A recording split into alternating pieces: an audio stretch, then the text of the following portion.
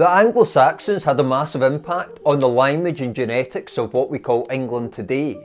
But when and why did these Germanic peoples settle in ancient England? Shortly after the Roman withdrawal in 410 AD, groups of Angles and Saxons from places such as ancient Denmark and ancient Germany started migrating into modern England. England at that point was made up by a variety of peoples and cultures, including the Celtic Britons and the influence from the Roman period.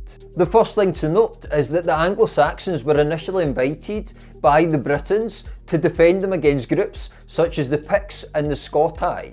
Bede, an ancient English monk, wrote in the 8th century AD on the Ecclesiastical History of the English people that Anglo-Saxons were initially invited by Vortigern, a king of the Britons, to fight his enemies, and they were given land in the east of modern England.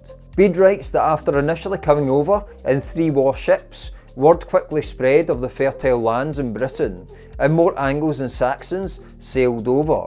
They came from 3 powerful Germanic tribes, the Angles, the Saxons, and the Jutes, according to Bede, and they were led by 2 brothers, Hengist and Horsa. After initially being invited to fight on behalf of the Britons, the Anglo-Saxons turned on their hosts, as the number of foreigners began to increase to such an extent that they became a source of terror to the natives that had invited them in the words of Bede. Then suddenly, they made a temporary treaty with the Picts that they had already driven far away and began to turn their weapons against their allies. Bede adds, large numbers of Germanic peoples took places in southern and eastern England, such as Kent, Sussex, Essex and East Anglia. The conflict between the Anglo-Saxons and the Britons forced many native Britons to flee west to places such as Wales and Cornwall. Others fled across the water to a region that was known as Armorica, or Brittany today, and they took their common Brythonic Celtic language with them.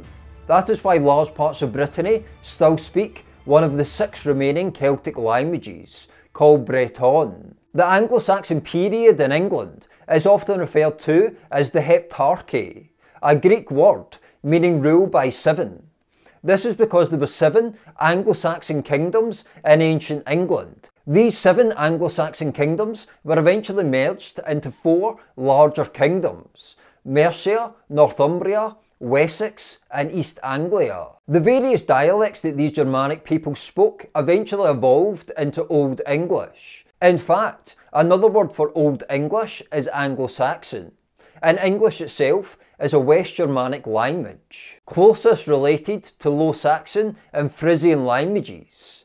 However, English takes a large amount of vocabulary from French, Latin and Old Norse. Although for ease I am consistently referring to these people as Anglo-Saxon, this identity itself was formed in Britain in the decades and centuries after the first Germanic peoples settled in ancient England. We know that the Anglo-Saxons made a lasting impression on the genetics of England. The people of the British Isles study found that large parts of eastern, central and southern England form a single genetic group with between 10 and 40% Anglo-Saxon ancestry. However, these people also retain DNA from earlier settlers of Britain.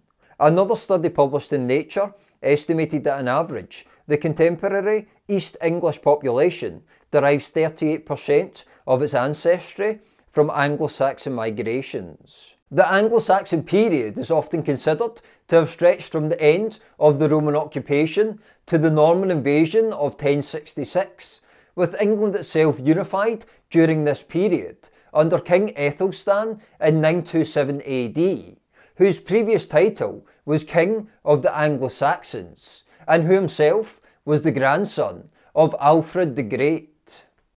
Thanks for watching. If you would like to support this work through Patreon, buymeacoffee.com or make a donation through PayPal, please do so via the links in the description below. Please remember to subscribe and hit the bell, and I'll speak to you soon.